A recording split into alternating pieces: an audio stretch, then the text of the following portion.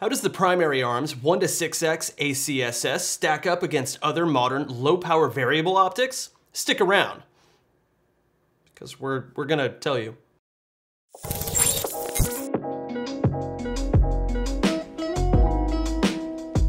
What is up, guys? My name is John with pewpewtactical.com, your definitive source for gun reviews, gear guides, and all things that go bang. Low-power variable optics are a great middle ground between the close-up functionality and quick target acquisition that you would find in red dots and holographic sights, while also affording you the ability to get eyes-on distant targets and get a 6x zoom if needs be via a rotating turret.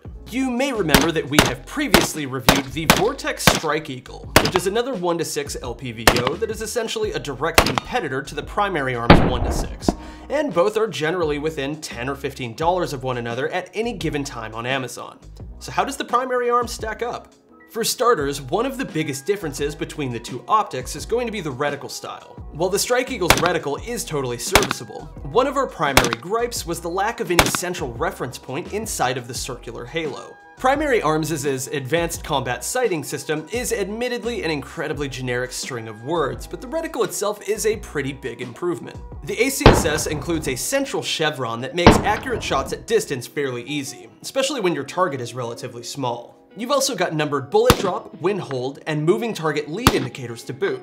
I'm a pretty visually oriented person, so having the numbered range reference points inside of the ACSS makes getting on target that much quicker, especially as compared to the relatively blank reticle found inside the Strike Eagle. Although we only tested the optic at 5.56, Primary Arms advertises that the ACSS should be accurate with the AK-74's 5.45x39 as well as standard 308, which is interesting given the different ballistic characteristics of each of those rounds. The Primary Arms optic also slightly edges out the Strike Eagle in terms of reticle illumination. Although the Strike Eagle's illumination was decent, it wasn't much use during the day, whereas the highest setting on the ACSS was reasonably visible during the very bright conditions we experienced in the desert while filming. For size comparison, the Primary Arms 1:6 ACSS is approximately the same size as this kielbasa that's been imprisoned within a scope mount.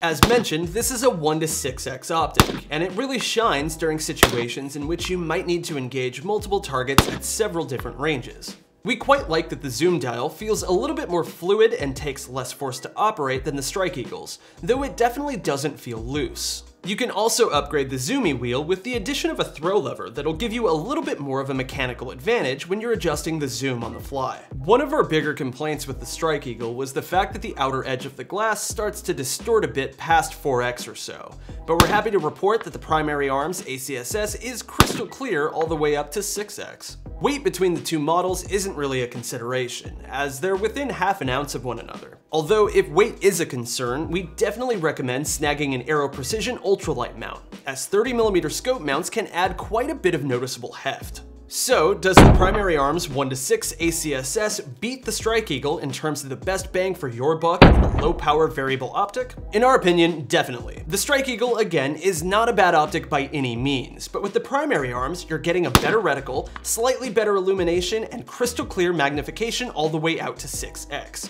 Especially considering the fact that there is a negligible price difference between the two, our vote goes to Primary Arms. The ACSS is a great foot in the door of the LPVO world, and at $300 at the time of this filming, it offers a damn good value for those who are not looking to run a red dot and a magnifier setup, or who aren't ready to shell out the $600 to $800 that the next step up in LPVOs generally cost. Alright guys, that's gonna do it for us today. Thank you so much for watching. If you enjoyed this content, please go ahead and subscribe to the channel as we've got lots more on the way. Once again, my name is John with Pew Pew Tactical, and we will see you next time.